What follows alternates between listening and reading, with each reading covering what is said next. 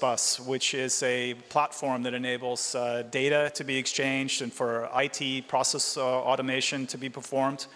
And there's a lot of competition in this area, and so what makes us special is that we've added support for AI and data science, basically to be tightly integrated with enterprise technologies and to provide data orchestration, data exchanges, and IT process automations driven by AI and data science.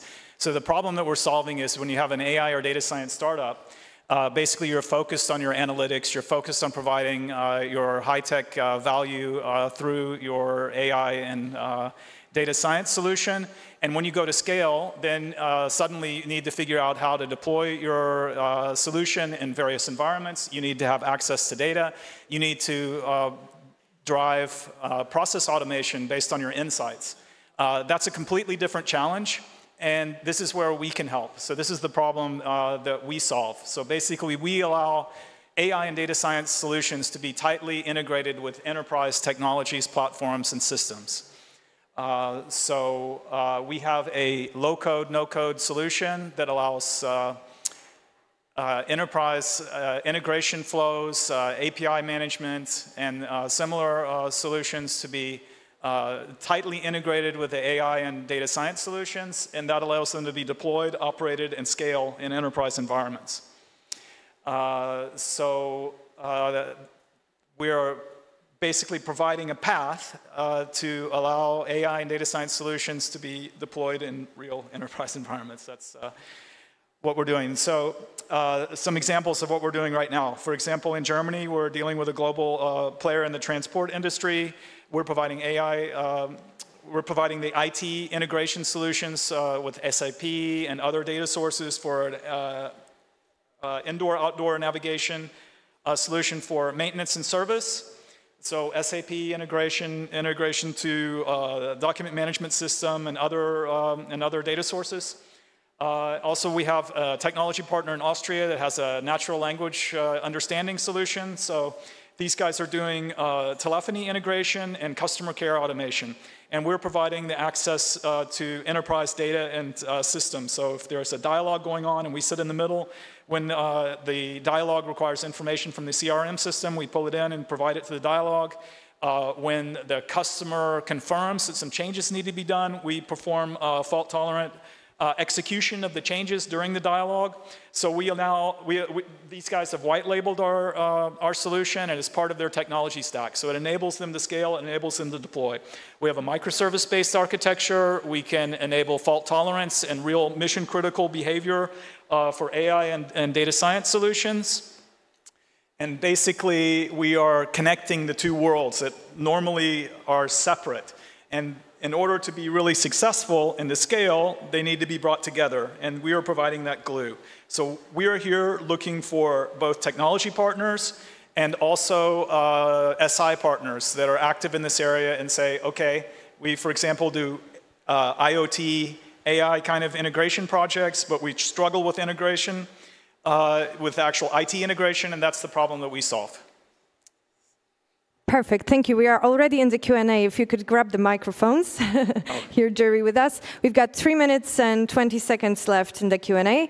Are there any questions? Who'd like to start? Hi. Can you hear me? Yes. Great. Christy from Terra Ventures.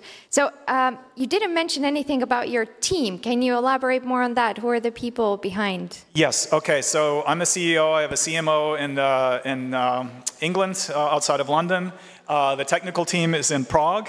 We are fairly small. We're 10 people in total. We have a sales team in Germany and in Munich. Also one technical person in Munich. So it's a relatively small team. Our idea is to scale through having partners that provide services. So we have SI partners that provide services for us, and we concentrate on the technology. Does that answer your question? Yes and no.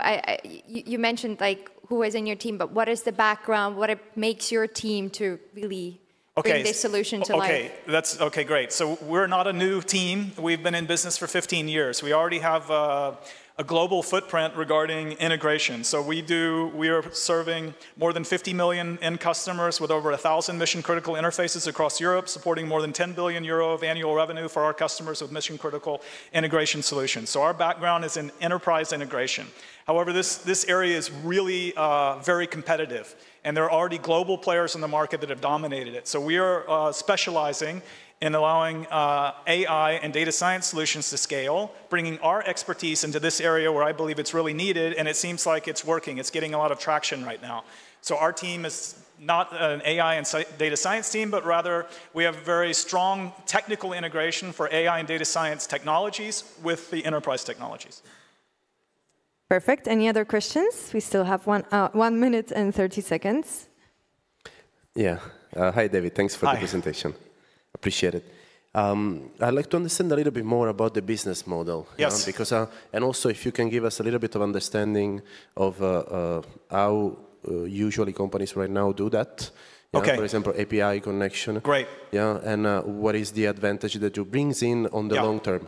Yeah. So why a client will pay on a specific time frame and not one-off for a service like yours? Okay, so basically we have different models. So with our model, our partner in Austria, we are doing revenue sharing. So they have white labeled our solution. So every time they deploy their solution, we're there because it solves a really concrete problem for them. How to integrate into the customer systems, how to provide fault tolerant operations, how to provide operational transparency, control, governance. These are all things that our platform provides. So we take a small percentage of their revenue that covers our licensing and operational support costs, let's say, licensing and support. Then we have other engagements where we do it more on a, like say, size of the system. So a classical, let's say, X number of CPU cores, and that translates into the support and licensing. It depends on the engagement. Like with SIs, we would normally do it in more of the classic model, unless they're providing a managed service, and then we will do something like revenue sharing as well. Does that answer your question? Okay.